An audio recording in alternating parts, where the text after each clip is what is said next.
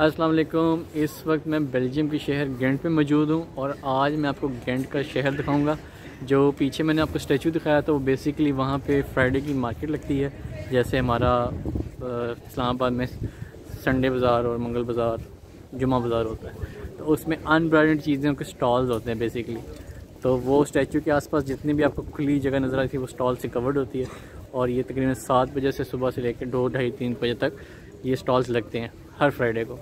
तो आज जुमेरात का दिन है और गेंट आपको एंजॉय कराता हूँ। दूसरा कैमरा ऑन रहेगा, वोकल्स मेरे कम ही होंगे, तो आप एंजॉय करें।